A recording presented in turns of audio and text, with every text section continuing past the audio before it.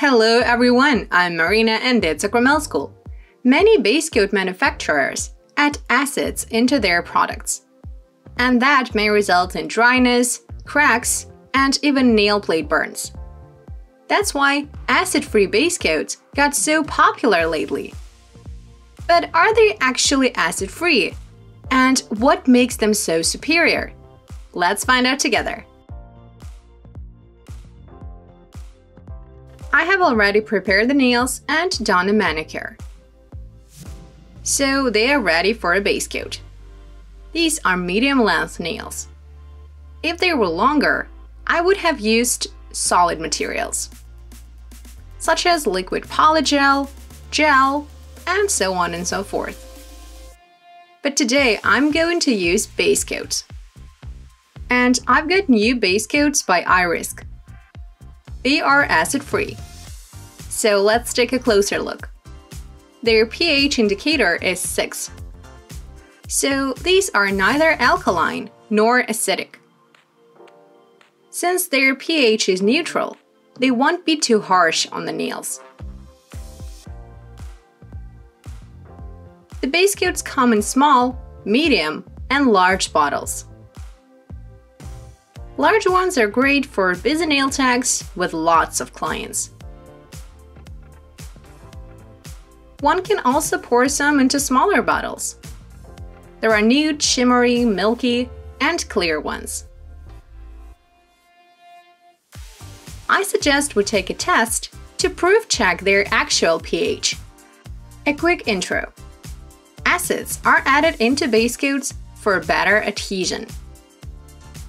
So without them, no material would last on the nails. So there's always a small amount of acid. There are also different types, but it's not a chemistry lesson. And nail techs are not required to know words like hydroxyethyl methacrylate and so on. Just the basic acidity principles and its effects. First and foremost, acids do not cause a burning effect.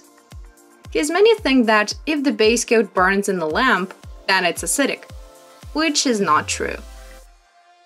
Now I'm going to use some pH testing stripes. These can be found in online or offline manicure stores. But note that the results may not be 100% accurate, because only the product manufacturer may provide pH info. So there is no way we can do it accurately ourselves, because it's all done at a factory. But we can at least get close enough to know if it's more or less acidic. It's between 5 and 6 here, which is true to the label. Now let's discuss coating natural nails. Before acid-free base coats, we go with an acidic primer for proper bonding, because without it the coating may not last well. So we apply the primer, wait for it to dry, and then we can do a regular base coat alignment. If the coating does not last long on the client, then we can go with a clear base coat first. Since clear base coats contain no pigment, they cure way better.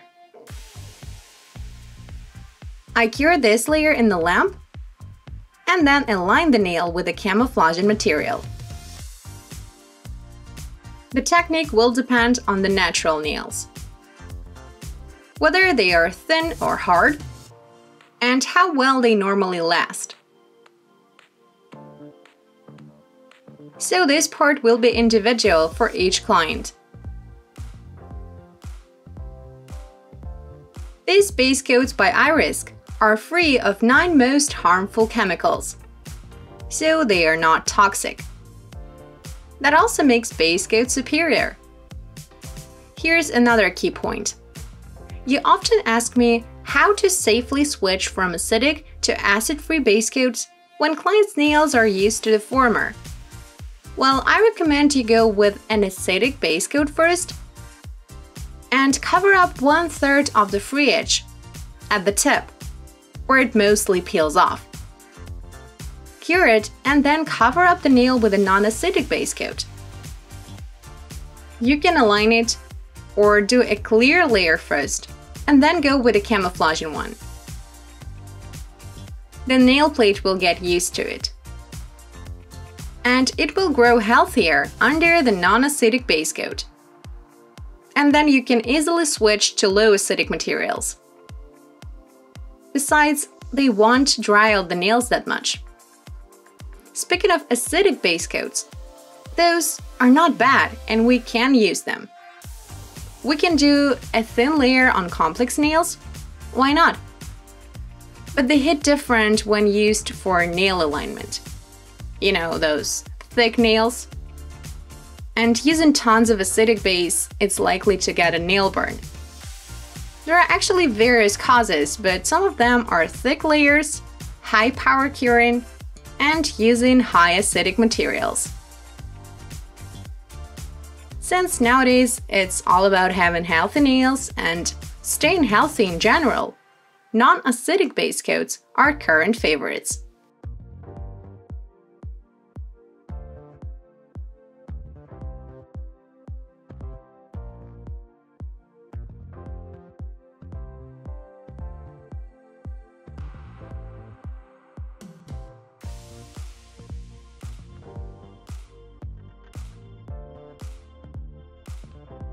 Moving on to nail art. I'm going to use some fake lift gold. I randomly spread it on top and covered it up with a thin layer of the base coat to tone it down.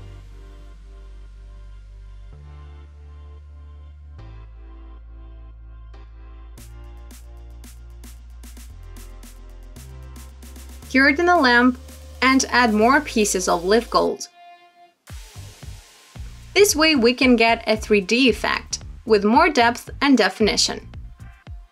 And all due to this tone variation.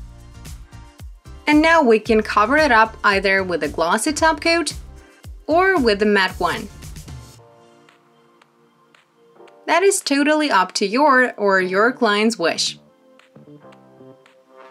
Just know that light matte coatings get dirty very quickly, and glossy tops provide better protection. But it's up to you. We decided to go with the matte one. And here's the final look. Give it a big thumbs up if you love the nail art. And to sum it up, acidic base coats are not toxic when you know how to use them.